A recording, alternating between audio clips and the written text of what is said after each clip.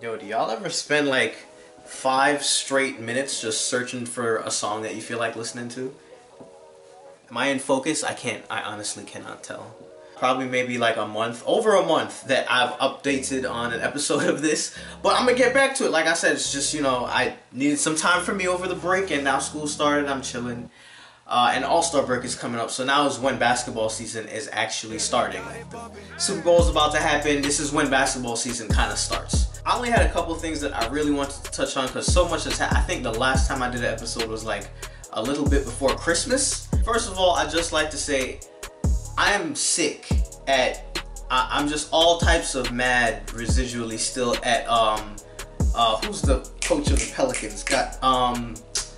God damn, he just looked like a really inspirational black dad, like in the face. Like he's just gonna always tell you something to get you through a hard time. Like Alvin Gentry, right? There we go. That's how my brain works. Alvin Gentry, the way that he distributed the minutes of Zion Williamson had me dumb sick, bro, because I was so excited. I woke up that day, I literally wake up and check who's playing, and that will probably give me excitement that carries me throughout my day.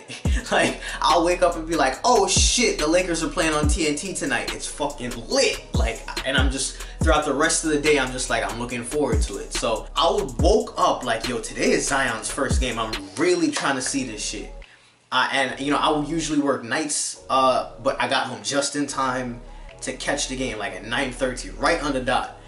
And we saw him in like spurts, and those first few spurts were kind of slow. It was like, you know, you couldn't really get into a groove. You know, he was like in, it's like he's playing my player and it's his first couple games and they really won't throw him the fucking ball. As soon as I see that the Pelicans are kind of just like, look like the game is over going into the third, after the third, I'm just like, you know what? Fuck it. I think Smelly is coming in for him right here. Here's Zion for three, hit it again! Just happened to look down on my phone and see like, Zion Williamson hits 4 threes, makes career beginning, like, what the fuck, bro? I was so just distraught, like, and I was mad at, it's all the coach's fault. Like, what the fuck kind of spurts was that you was playing him in? Like, it was so, it couldn't hold my attention. Like, I'm a millennial, bro. You can't be doing that shit to my attention span.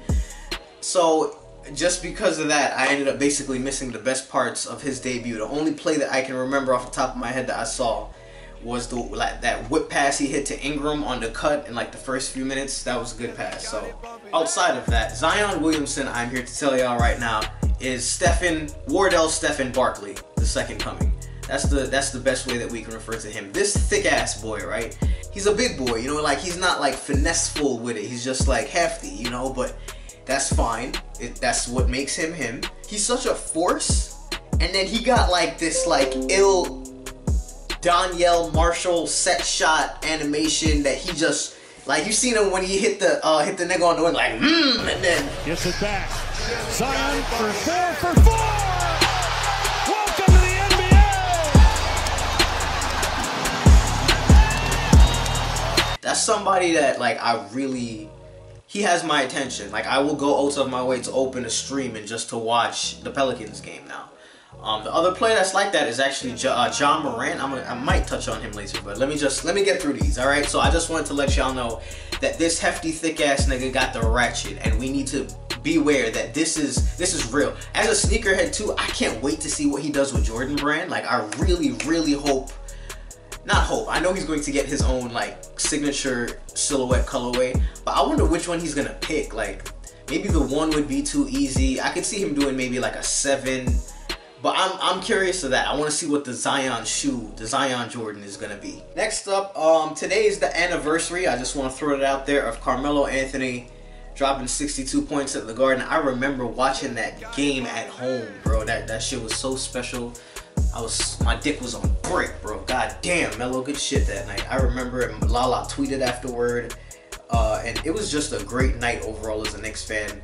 And shout out to Michael Kidd Gilchrist. Insert picture funny as fuck of his jump shot here, because this is also the anniversary of him getting like 120 points dropped on his fucking forehead in like a 2-day span.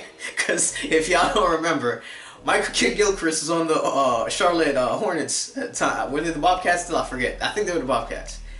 And one night he played LeBron in Miami, and that was like LeBron's career night where he hit like 8-9 threes and had like near 60. And then he played Melo right after.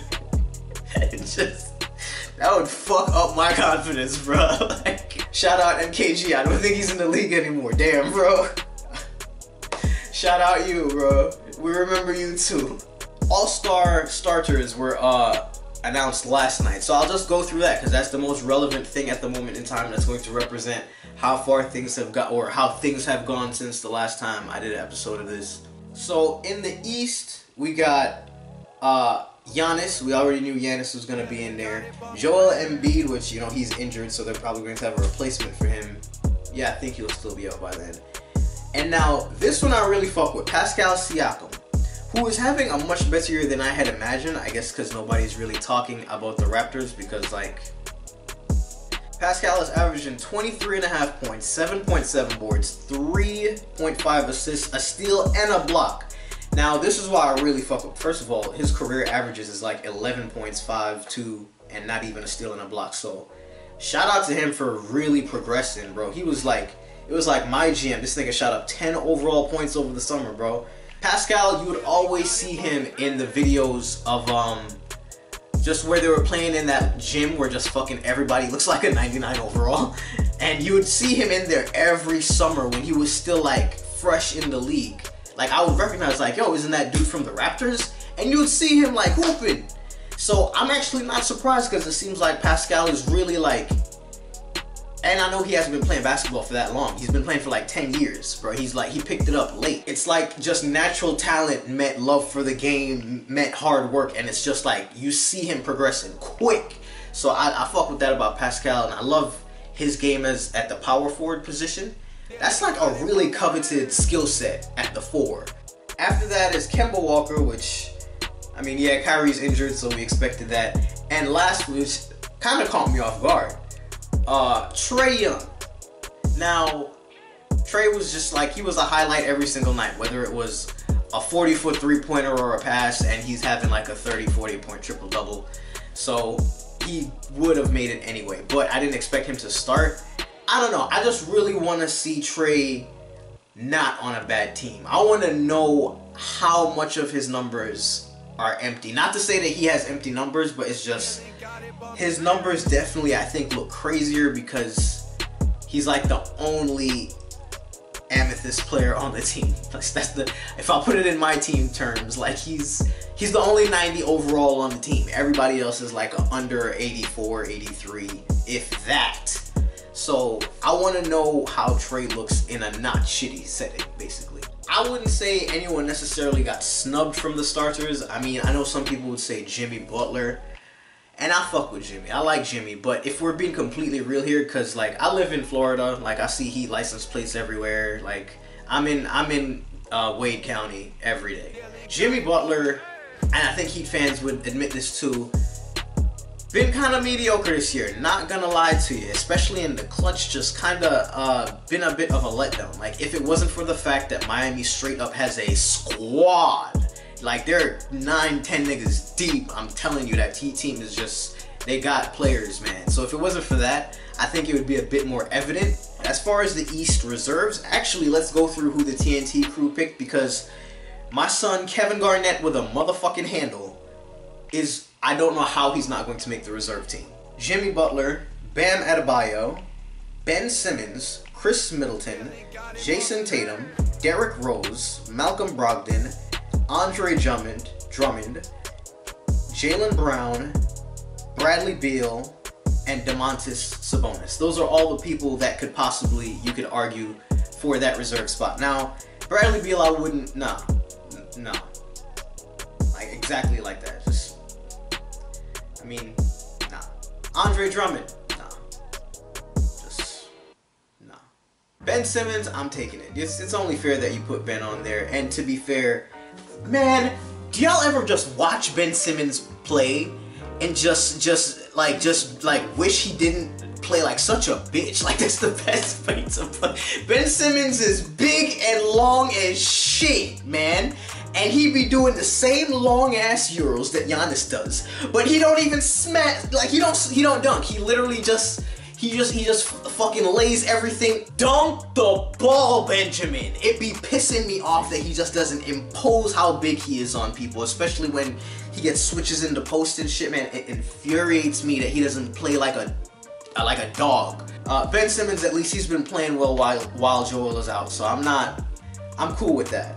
Chris Middleton, the Bucks are literally record-wise like as good as the Lakers, so it's fair for them to have two, and he's like the next best player on the team, so cool with that one too. The Celtics should not have two players on the All-Star team. I'm gonna put this one up for debate for y'all. Who do you think on the Celtics should make the All-Star team more? Jason Tatum or Jaylen Brown? I'm personally not sure. I don't know. I don't watch enough Celtics to be able to tell you that. I feel like I want to say Tatum, but I think from what I've seen this season, Jaylen has been the more consistent Celtic. Correct me. I don't watch them racist ass motherfuckers. Finally, this is the one that I'm the most passionate about. Right here. My nigga Domantas Sabonis. Bro, this dude's game. If I could not just make Bam Adebayo in 2K, I would just want to import Domantas Sabonis. Just him. He will dunk on you. He will come off the pick and roll and hit that 17-footer in your face consistently. He will board like he's a 6'10", like 7-foot bit. I don't how tall. He's got to be like 6'8". And he has basketball IQ like his daddy. Like if I was Arvidas, I would be proud, man, because Domantas, he's like savvy. Like Domantas right now is what I would want to have seen from Kyle Kuzma, but except this nigga's out here like dyeing his hair blonde and just being mad Hollywood. Jump over to the West now. In the starters, these are all just like we could have all predicted these shits. So it's I don't even need to check. It's Kawhi, it's LeBron, it's AD, it's Harden, and it's Luka. These are the motherfuckers we see every night on TV. Every nationally televised game that they just advertise in all of their graphic designs. No arguments on any of them. Nobody got snubbed. That's it. Western Reserve possibilities. Chris Paul, Damian Lillard, Russell Westbrook, Donovan Mitchell, Rudy Gobert, Nikola Jokic, Brandon Ingram, Paul George, Ja Morant. Who the fuck said Ja Morant? Oh, it was Chuck. That's some really Charles Barkley shit to say.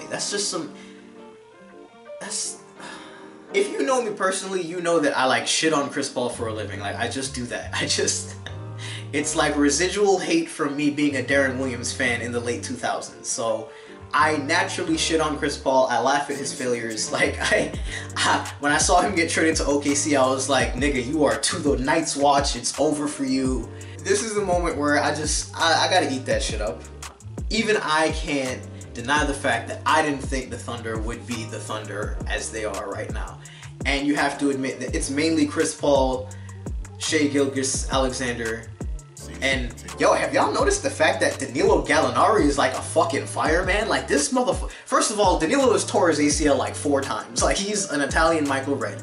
Outside of that, he's just had mad nagging injuries literally everywhere in his body. And shout out Gallo, because originally a Knick, once a Knick, always. And every time he gets hurt, he somehow still comes back and averages like 16 points and cooks niggas that leave him wide open. Like he's just so his game is his game. Whether he's healthy or hurt, he's gonna give you 16, randomly a 28 bomb, and just gun you from 3. Like that's Danilo. Just their collection of talent, and Steven Adams, shout out Steven Adams. They got it working. They made it work, and they're in the playoffs, I think. I guess shout out to Chris. You'll never hear me say these words almost probably ever again. Shout out to Chris Paul. We all know I'm a Dame stan. Like there's no lie about that. He's given me, bro. I won this when I went to the 2K17 event and I saw Dame, and I think I guessed his album name right or something, like his first album, like they were doing questions for a giveaway. He gave me these. I don't know why I didn't have him like autograph them or something. That's I feel really stupid. So I hope I meet him again one day and have him do that for me. I've never used them. I'm pretty sure they still work well. But it's like a pair of JBL headphones, like the ones that like you can get for your My Player at the park in 2K that you put over your head. But they're like golden. It's not plated, but it's like painted, like gold colored paint. My camera quality isn't that great, so you're probably not gonna see it all that much, but it's just, you know, like a little memento of the moment, which is pretty cool. So no matter what, you're gonna hear me say, yes, Damian Lillard is an all-star. Is he a starter? Not this season. It's fair to say not this season, because the Blazers are kind of mediocre as fuck. And I came into this season knowing the Knicks were gonna be ass as always, and just threw my little substitute flag on the Blazers bandwagon. You know, when you're a Knicks fan, you have to, if you only root for the Knicks as a Knicks fan, your life is depressing, bro. I'm sorry, like, I feel bad for you. You're allowed to root for at least one other team that's decent, because when we're good again, then, you know, all bets are off. It's orange and blue till I die.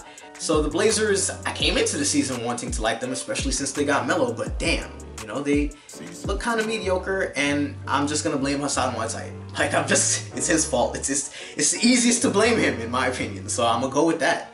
And you know, he just left the Heat, and look at them. So Westbrook, I can understand why he would be a reserve. The Rockets can have two people, I would say, so I'm okay with Russ being a reserve. Donovan Mitchell and Rudy Gobert. I don't know if both of them. What seed is the Jazz? The Jazz are, oh, they're the second seed. Yeah, you can have them. You can have them. I was talking shit. I didn't even know they were the second seed. Yep, they're above the Clippers, matter of fact. So yeah, they can have two. Brandon Ingram and the Hornets are the 12th seed. So Brandon Ingram is the most improved player this season. No doubt at all. He should win that award. Maybe, you know, if Zion was there, they'd probably be playing better, but I just can't say 12th seed Pelicans he's an all-star, because he's just like, he's the main option, he's the scorer, like he's gonna take all the shots. So I'm not comfortable with it, but I can understand it. Ja Morant is one of the coldest niggas I've seen in his rookie year, just period. Like this, I'm watching Ja the way people were probably watching Derrick Rose. Because at that time, I was just really getting into basketball. That's how I'm watching Ja. Like, he is so exciting. He's savvy. Like, didn't he do the motherfucking hot sauce on niggas? When he did it and then like hit a three or something. Like, I gotta find the clip. It's completely fair to say now that I see that the Grizzlies are basically fighting for the 8th spot, when we easily could have seen them as like a 10th to 12th seed team. You should be able to say Karl Anthony Towns if you're gonna start saying people like Devin Booker and Ja Morant. But I mean, that's just me. Speaking of Karl Anthony Towns, I just want y'all to know that I'll just place the tweet somewhere here. Like, hopefully he didn't delete it. So I hope y'all enjoyed this episode. Be sure to leave a like if you did. I'm gonna do another one next week. Assuming I don't have a shit ton of homework already for some reason. I'm gonna try to play some 2K this weekend as well, so hopefully that'll be coming at you. And I got a completely new video idea that I want to try next week. If y'all have ever seen the videos where people do like swiping on Tinder, it's a variation of that with a twist on it. I don't want to put it out there yet, but yeah, it's kind of like a Tinder video. I want to see how this goes. I'm gonna play with it. So, see y'all.